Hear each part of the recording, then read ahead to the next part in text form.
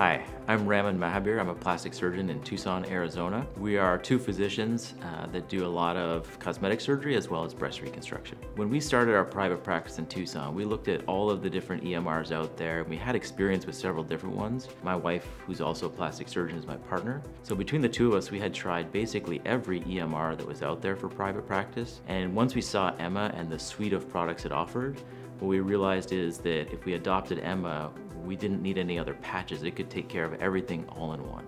Previous EMRs, you spent a lot of time either during clinic or after clinic or weekends even catching up on charts, finishing the EMR, whereas now I see my patients, I spend time with my patients, and still by the end of the day my charts are done and I go home and my work is done.